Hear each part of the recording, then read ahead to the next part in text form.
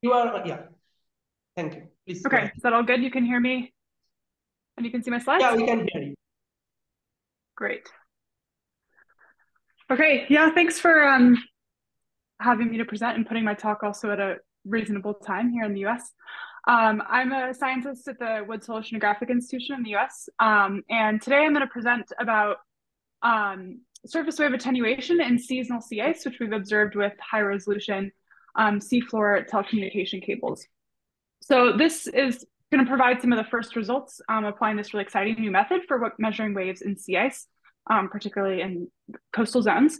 But I do think that this method could be a really critical piece for understanding mechanisms of wave attenuation with observations. So I'm excited to share it and hopefully get your feedback.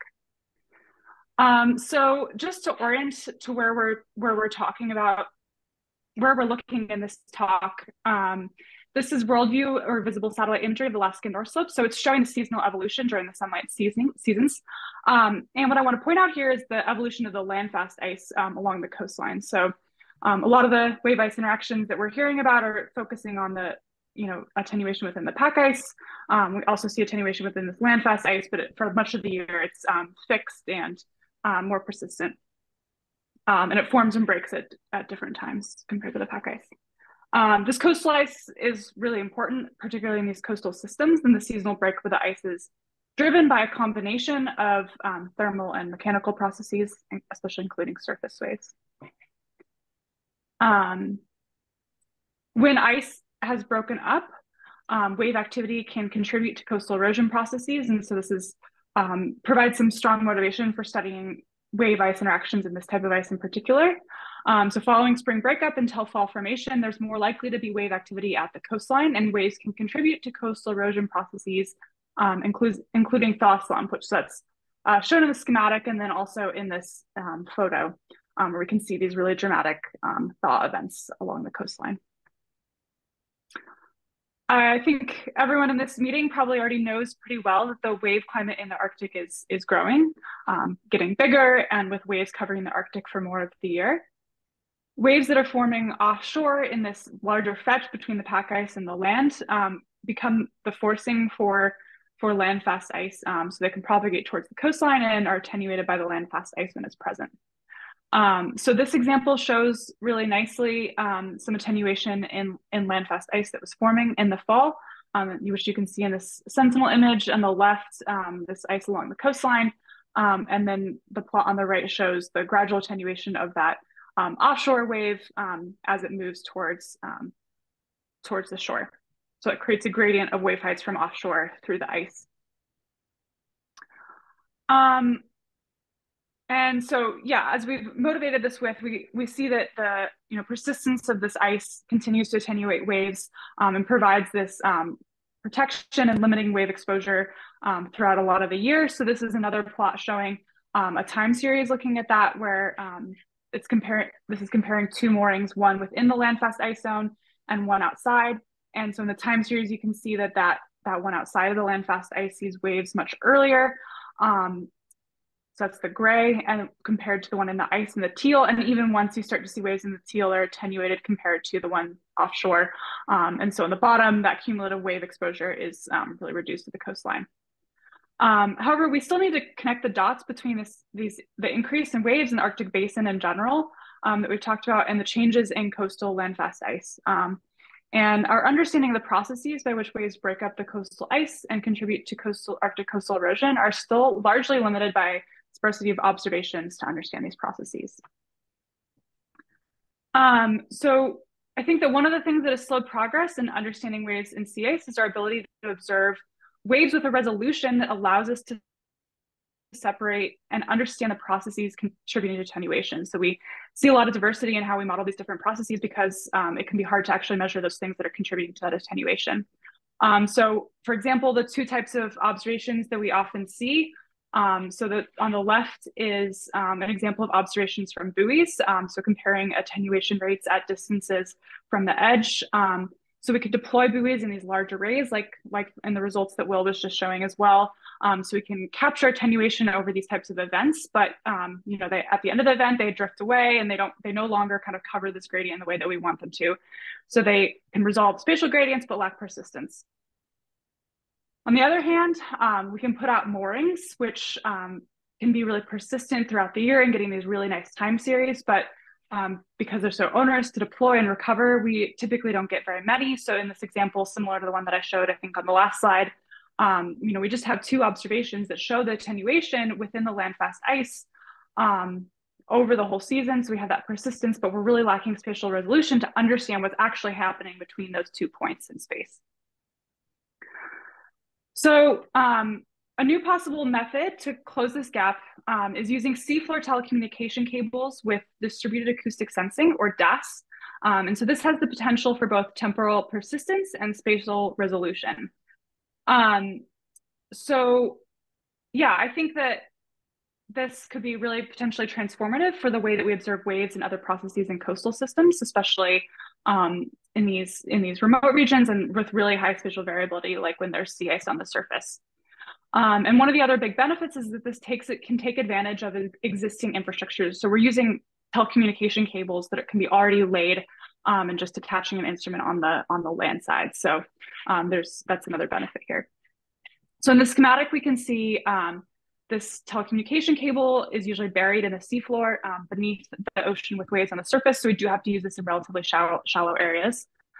The distributed acoustic sensing interrogators are attached to landside and send a laser pulse through the fiber optic cable, which is scattered by the fiber. And that backscattered light is measured by the interrogator to provide a measurement of strain or strain rate. That strain shows the response to acoustic waveforms, pressure perturbations from surface waves. So there's a lot of different types of signals we can measure with it. I'm obviously focusing on today's surface waves, and that's the thing I'm most interested in, but it's useful for a lot of different types of geophysical phenomena, as you can imagine.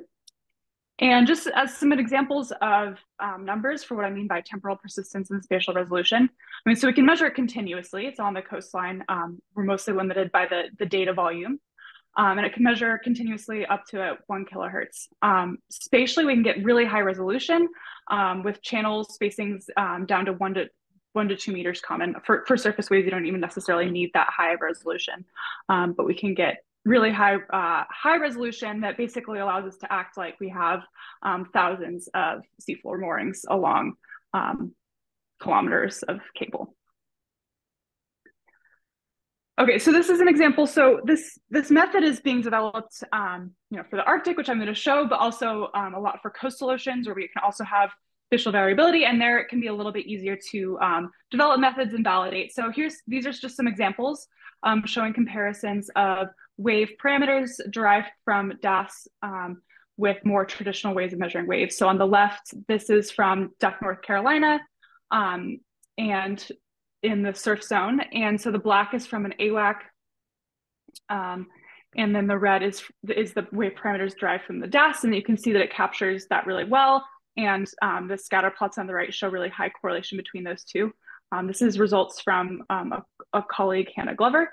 The right plot on the bottom is from another experiment that I collected data for off the shore here in Cape Cod, where we, similarly used a seafloor cable. We again see really high correlations of the wave height here from a wave LiDAR with that from measured from DAS. So these observations in coastal oceans are also showing that are kind of also providing a good baseline to trust that this can retrieve wave parameters well with empirical calibration. The experiment I want to focus on today is this data that we have using these same types of measurements to observe waves along a telecommunication cable in the Alaskan Arctic. This is in collaboration with Michael Baker and Rob Abbott at San Diego National Labs, who are leading the effort to collect this DAS data to explore possible applications.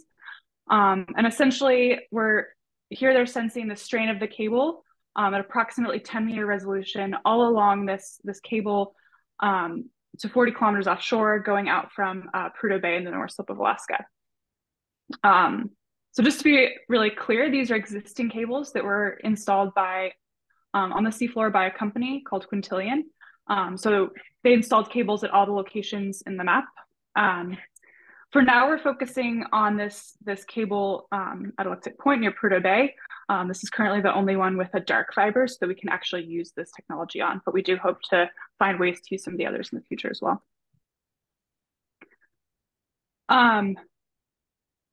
So one of the other potential applications this as well outside of wave observations, but that could also again be useful for this type of analysis is that it may be possible to quantify also the ice thickness with these measurements from this cable.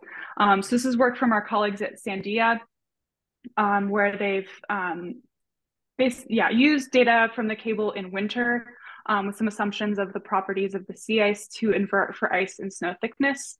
And so, yeah, this shows a profile at one point in time. I think the right is a little easier to interpret, where they're showing this, the ice thickness in yellow with some standard deviation, and then the snow in red. So yeah, there's some assumptions going into here, and unfortunately we didn't have data to validate, but this shows good promise, I think, for getting thickness as well from this data at different times of year as well. But we're going to turn to thinking about after this ice breaks out and there's much more open water in the summer and fall when waves are present. And so here we're going to start by talking about the period when there's open water for validation. So to do this, we deployed a buoy in 2022 that coincided with the DAS collection right on top of the cable. In the future, we hope to improve on these calibrations using a more extensive set of data that we collected this year, where we had more moorings out along the cable. But for one, we just are using this data set where we had one mooring to calibrate the full length of the cable. But yeah, stay tuned, hopefully, for new and improved methods and data sets in the future. Yeah, so these are first results from the open water calibration. So this is looking at a time series of the DAS retrieved wave parameters in purple compared to the observations from the wave buoy in orange. Yeah, so you can see that from this first empirical calibration, the DAS is capturing a lot of the kind of key changes in that time series over this about week-long data collection. And yeah, so the top here is the significant wave height, does particularly well for that. The energy weighted period on the bottom still does pretty well. There's not a lot of dynamic range in this data set, unfortunately, but the errors are pretty low. So we think this is doing pretty well. To quickly go through the method for how we derive this data, we are using an empirical calibration to convert the strain from the cable to something like pressure so that we can calculate spectra from it. And so this calibration is done in frequency space. So we basically create an empirical correction factor by calculating the ratio of the spectra of the strain at every point in time over that over the wave spectra from the buoy. And so those are all shown in purple here, and then the black is the meaning of those, which we use as the empirical correction going forward. So then we can take a strain measurement at any point in space and time and apply that channel specific correction factor to get a wave spectra. And so the initial one is shown in purple here with the dashed line. We do sometimes see some like extra energy in the high frequencies. So we apply an extra empirical cutoff when we see these additional peaks and fit the canonical f to the -4th. So that gives us a pretty good looking wave spectra. It compares well with the buoy spectra in orange. And from that, we can calculate the bulk parameters as well. So during the open water season, waves are relatively spatially homogeneous. So this is both useful for our methods of calibrating, but also means that DAS can provide high fidelity method for capturing nearshore wave forcing and coastal wave exposure during open water period. This is useful because due to lack of alternative data, hindcasts are often what are used to assess coastal exposure in this region. But hindcasts lack necessary resolution to capture seasonal transitions. And so this type of method could provide persistent wave measurements to assess coastal wave exposure and risk. Okay, but what's a lot more interesting is thinking about what happens when there's sea ice on the surface. So obviously that's what most of us here are really interested in, but also sea ice is providing a lot of spatial heterogeneity that is hard to capture with most methods and is where this type of method can really shine. So this image is, this is a SAR image from Sentinel-1 in November 2021, which was during one of our periods of DAF's observation. And so it shows here, the white here is showing where there's relatively smooth new ice, and then the darker patches are this wind-roughened open ocean. And so you can see there's this large patch of open water from around 17 or 18 kilometers along cable to about 35 kilometers along cable distance. And then obviously the land is in the lower part of this image. So if we look at we can apply those correction factors from open water to our data set from this ice covered period and look at the wave parameters now over a slice in space rather than a slice in time. So this is looking at one point in time, which is not exactly the same as when this image was taken, but it's just a few hours apart. And you can see that this kind of transitions from open water, mostly offshore, agrees with where we can see open water in the SAR image. And then we see this transition of ice edge where the waves are attenuated, going closer to the shore. So the vertical line here is what we delineate using a attenuation cutoff as the ice edge. And that approximately matches up with what's in the image. So we similarly see expected changes in the energy weighted wave period. So with distance into the ice, where we see with the attenuation of the wind waves, higher mean periods with distance into the ice. So that's all really cool to see in this high spatial resolution. But what's really cool is what we can do with using this high spatial resolution, comparing between different locations. So in particular, we can calculate attenuation. And we can do this in a bulk sense. So we can also do this spectrally because we have calculated spectra. So this example shows just pulling from these two locations.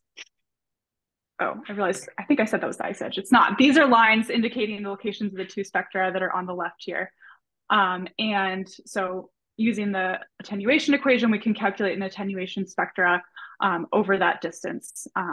I've shaded out the two ends where we don't really trust the spectra as well, but for this region, this part of the spectra, we get a shape that we would expect where we have higher attenuations at higher frequencies. So we can take advantage of this resolution to calculate attenuation along the transect. We can look at it in the bulk sense. So the wave height attenuation is shown here, but then also we picked out two attenuations of two frequencies. So 0.1 is the X's and then the crosses are 0.2. So as we'd expect, we see that initially those attenuations at the higher frequencies are much higher. Interestingly, that actually switches as we get quite far into the ice, closer to the coast, where a lot of that high frequency energy has already been attenuated. And we see some other kind of features in how this attenuation varies over space. Higher attenuation at some points likely associated with thicker ice or higher concentrations. Oh, yeah, and just to say that these really low values that are really noisy are offshore, mostly we assume are open water. So we've determined a cutoff that we use as the ice edge, and so that the values have to be above that to be considered in the ice. Yeah, and so just reiterating what I've said, this really high resolution estimates of wave attenuation can be useful. They can provide better process understanding of what's driving wave attenuation. So we have some ideas of how we might use this high resolution, especially taking advantage of like the kind of spatiotemporal capturing both in space and time to look at that we might be able to capture some aspects of like wave reflection and maybe see whether how those to capture what processes we think might be driving that. And also hopefully in the future, when we have validated the thickness method, we hope that we might be able to use this to also at the same time calculate sea ice thickness. So that we would have these co-located data sets that might be useful for tuning or calibrating models. I think I'm running out of time, but I do also want to show that there's some really cool things we can do taking advantage of both the spatial and temporal resolution. So this plot on the left now is showing the attenuation of wave height as a function both now of time and space. So the time over about a day is shown on the x-axis, or just over a day, and then distances on the y. So the white line here delineates what we determined as the ice edge. Excuse me, you have 2 more minutes. Okay. Yeah, okay, I'll be done. I have 2 more slides. Yeah. Yeah, and so I think I just want to point out that there's some really cool features we can see here that indicate the evolution over time of the ice. So the first thing that jumps out is these peaks in high attenuation, which likely indicate thicker ice. We also see changes in the location of the ice edge over time. So this, when it moves towards the shore, that indicates here, I think, compaction of the ice edge, but then also corresponds with this thicker ice that we're getting towards the shore. And then later, towards the end of this time series, we see ice edge advance. So we can quantify some of these aspects of this evolution. And so building on some prior work from Jim, we can calculate the radiation stress gradient using our observations. And yeah, so actually what I meant to say is that first we can calculate the change in this ice edge over time. So we have the velocity of that ice edge shift. One reason that we think that might happen is because of the radiation stress gradient, which can drive ice motion both along, but also in the cross-shore direction. And so the value that we calculate for that is very similar to that we observe.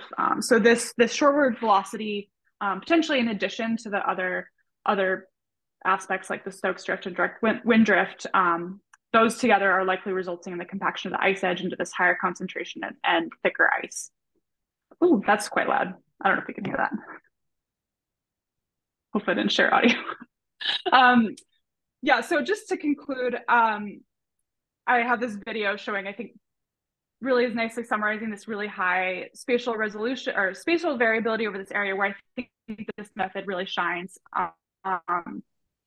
And I think these fiber optic cables can be a really cool way to measure wave attenuation across these scales in the Arctic, potentially also waves elsewhere. And these signals can then be used to help us understand aspects of both wave and ice evolution. And so 2 examples of that I showed are this wave-driven advection via the radiation stress gradients, which we can estimate with this data. We can also see that the wave attenuation is really spatially variable and is likely related to the ice conditions. So yeah, hopefully quantification of that will be useful for modeling applications as well. Yeah, so that's all I have. In the future, I do plan to dig more into these seasonal transitions, the breakup and formation, which will hopefully also be useful for improving prediction of changes in the ice itself. Yeah, happy to take any questions. Thanks. Thank you very much. Is there any question? Yeah.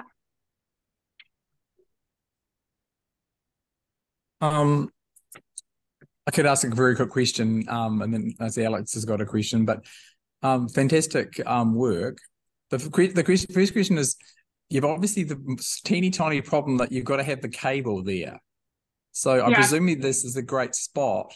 I can't imagine there's many other places that you'd have the cable with ice.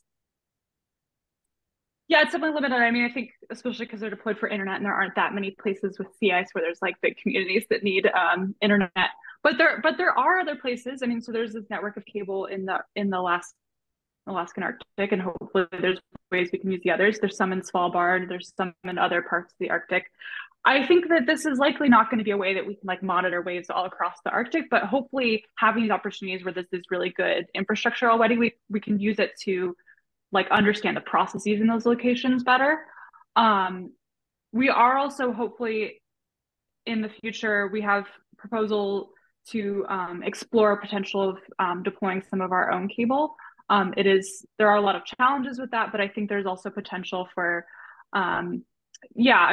rallying around certain areas that we want to observe these types of processes in, to deploy cables dedicated for science that we could use to measure these types of processes.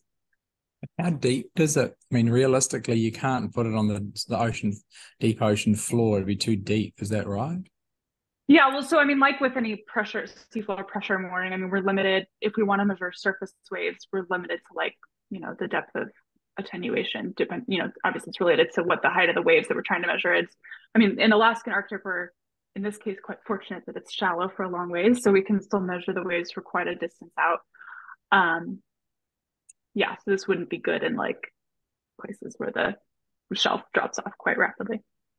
Yeah. But, anyways, it has, places where it's really useful and places where it will not be a good method. But I think it's a great thing to add to our toolbox for those locations. No, it is. No, it's quite remarkable. Yeah. And the fact that you've got this very long time monitoring is amazing for no real cost. Yeah. And it's fixed in space. It doesn't drift around and cost. Yeah. It's true. Yeah. There Ignore are that costs, cost comment. but it's definitely less than others. And especially, I mean, the data volume is actually kind of a challenge, but yeah. Should I answer the question in the chat too? Okay. Oh yeah, I can just. Sounds like the distributed. Oh yeah. Yeah. Okay, you can read I it think then. you just answered it actually. So like in Antarctica, where the shelf is like 300 to 500 meters deep, we can't do this. Is that right? Probably not. Yeah, so we wouldn't get surface waves, but I do think that there are likely there's other people working on like other ocean processes that you can likely observe. I mean, if it's really, deep seafloor, I guess the one in Antarctica is going to be really quite deep. So I don't know what you would see there, but on coastal shelves, you can also see things like internal waves, and there are potentially other things oceanographically that we might still observe with cables that are deeper than we might be useful for surface waves. But yeah, I mean, this method is still really new for a lot of applications, so there's still a lot that we don't know about what we can do with it. But yeah, cool. Thanks. Is there any other question? If not, thank you, Madison, for your talk. Jay Thompson, are you here? I can't see your name in. Next speaker, Jay Thompson. Are you here? No. I know he's planning to present because he shared his slides, so he might have just gotten the time wrong. I can send him a quick message. Yeah, I think you should phone him up. Ready? Get more aggressive. Yeah. Are you in the same time zone or? He's 3 hours earlier, but Yeah. Right.